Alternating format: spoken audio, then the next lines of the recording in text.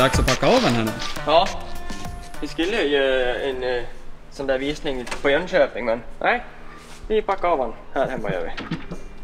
Nej men absolut, det var ju 6 månader sedan nu att vi släppte en film, så att nu är det väl dags att förklara varför det står som det gör. Det är ju inte ett litet projekt jag har liksom satt mig i. Jag har ju fått en helt annan respekt mot familjen och man känner sig trygg där hemma och så vidare, så att den här har gått i andra hand. Men jag ligger ju liksom på skrivbordet hemma och försöker putsa och greja och ha idéer hela tiden, så att allting, jag har inte släppt det som sådant. Vad sa du? Vad är det här? Det är min bakljus, det är min raggarbil. Det är ett så stort projekt och allting kan utvecklas. Den här prylen som jag har framför mig kan jag alltid utveckla 3 gånger om. Och det är det som har blivit nu, att just med dörrsidan här, att vi har investerat i en 3D-printer, vi håller på att sätta oss och lära oss CAD. Nu finns den tiden som inte har funnits förut. Så det här ut med dörrsidan nu. Så. Det finns ju både för- och nackdelar av att vara pappaledig. Fördelarna är ju att man har fått lite mer datatid och inte lärt sig att CADda utan försöker lära sig CADda, heter det. Typ som den här grejen. Titta vad fränt. Så här. Så. Nu kanske ni funderar vad här. Det ska jag visa.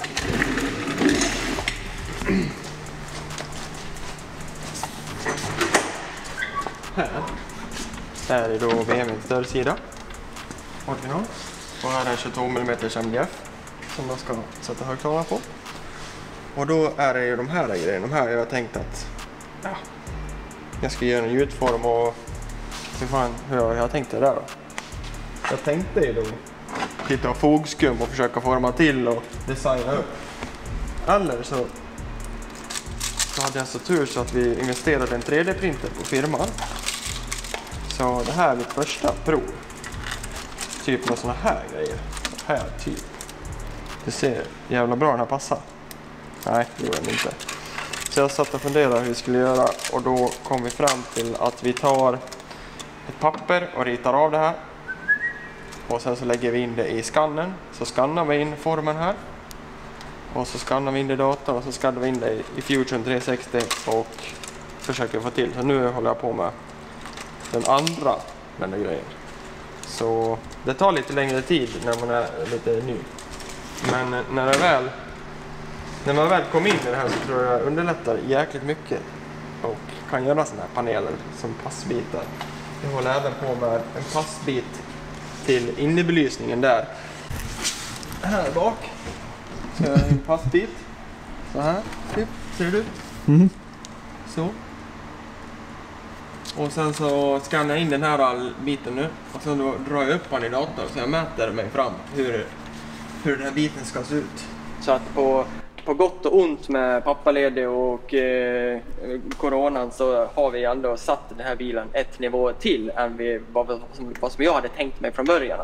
Nu har det blivit så att fan, det här går ju att utveckla så pass mycket och det går att göra den här prylen så pass många olika sätt. Och det kan man se också även på många individer här inne i verkstaden, att alltså, alla tänker olika. Det går ju liksom att göra den här fyrkanten rund på så många olika sätt. Och det är lika med varenda detalj här inne i bilen, att det går ju att lägga ner så pass mycket tid och energi på allting. Och det går att vända och vrida på den, så det här CAD och just med dörrsidor och alla paneler som vi kommer ha, det kommer att bli superfränt. Jag tror att det kommer bli jättebra.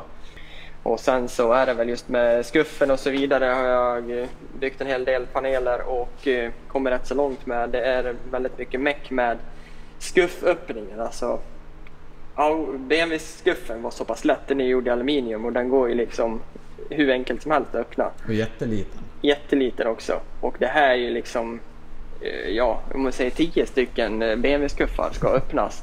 Och då är det ju BMW:s motor jag har tagit. Och då med hjälp av att BMW ska tro att han öppnar en BMW-skuff. Då har jag tagit hjälp av gasdämpare.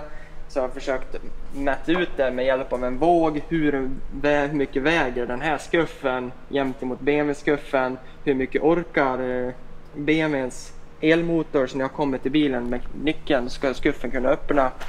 Så allting är ju så pass mycket jobb. 1,20. Skapligt skuffen då. Det är just nu under coronan och de här tidsramen som jag inte har någon mål att bilen ska bli klar. Då kan man lägga ner lite såna här detaljer och försöka få verkligen allt att funka. Och baklysen håller jag på som sagt med hemma och försöker få till alla dioder och kretskort ifrån inre lampan. Det här är den yttre lampan som sitter på bilen och sen kommer den inre lampan sitter på skuffen och det är den jag har tagit. Så den här lampan kommer nog bara åka med nu under start och se vad som händer när jag rycker ur den och utifall jag kan åka utan de sidolamparna utifall det fäller någon kod så att vi kan koda bort dem eller någonting. Men under starten så kommer de nog vara med de yttre lamporna också. Man är ju lite halvstressad när man sitter där med en barn på axeln och liksom så vad fan, jag tar hem lite extra lampor utifall jag inte får ordning på.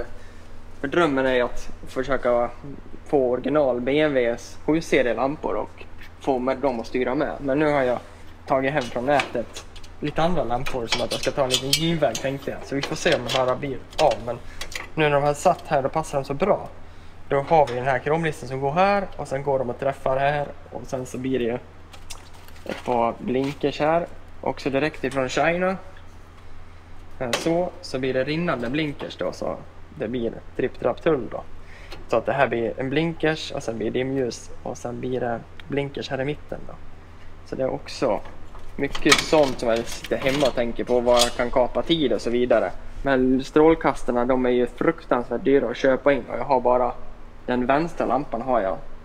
Och istället för att köpa en lampa då för x antal tusenlappar för att sprätta sönder för att få styrmekanismen till BMWn då. Så då har jag valt att köpa de här så länge så att det ser ut som en bil då när jag ska ut och provköra lite och grejer. Stötfångarna har jag precis plockat av för att svetsa ihop de sista detaljerna. Jag har ju tagit den här Pontiac-stötfångaren och svetsat ihop så att den ska få lite mer kylning till intercoolen och så vidare. Torkan har jag lite problem med också, men det är också under konstruktion.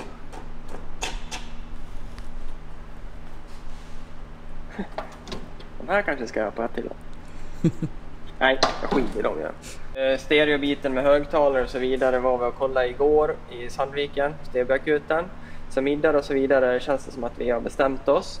Så det är baselementen som vi har lite frågetecken på fortfarande. Här ska ni ha. Det där ska ni ha. Stekbord. Men det känns som att det kan vi skjuta lite på. Vi har mycket och design och så vidare än så länge innan vi kan. Ja, tanken är ju att det inte blir riktigt ett raggarbils ljudbygge här utan det blir mycket högtalare och det kommer spela högt men också fint. Precis, exakt. Det är jättesvårt att hitta en våg när jag ska ut och äta glass med familjen och åka på raggen med mina kompisar och spela rätt så högt. Men det är supersvårt. Fy fan, vad är ljudträsket? Det verkar vara hur svårt som helst att hitta en balans. Vad som är inom rim och reson. Vi stålar och spelar högt så att säga och spelar fint. Men det skjuter vi på max. Det får du ta hand om bara. Snyggt. Jag har mycket kvar att göra. Men det har hänt en hel del i alla fall som det ser ut så att jag har försökt få med mig kameran så mycket som möjligt. Men vi lägger väl ut det material vi har då. Så får ni se att jag inte har legat på riktigt på latsidan utan det har hänt en hel del och som sagt bygget som sådant är enormt jäkla tidskrävande så att och allting har en nivå så att vi tjonkar väl ut det vi har så gör vi en till film på den här raggarbilen. Fönstermekanismen är klar på högersidan så nu har jag egentligen fått det att funka med BMWs motor. Det är ju lite spök med elen så att all elektronik från BMWs dörr ska i den här Olsdörren nu för att inte förvirra BMW.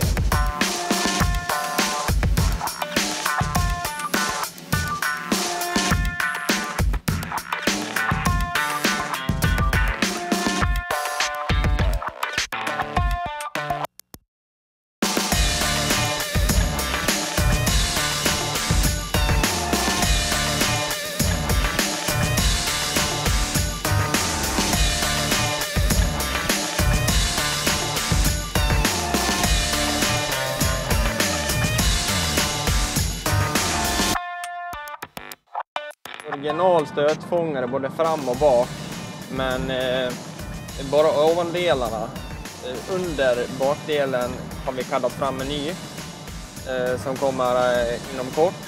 Och framre stötfångaren har jag tagit en Transam 60-tal och vänt upp och ner så jag har fått det här gapet runt intercoolen så att den ska se lite aggressivare ut. Planen är att vi ska köra med lite koppartema, alltså bilen kommer att slita en patinerad och vi kommer att köra med lite koppar och ha ett jättefint skuff. Alltså en skuff som vi kan verkligen stå bakom och köra med lite utställningsnivå så att skuffen och just inredningen på bilen kommer att bli superhög klass.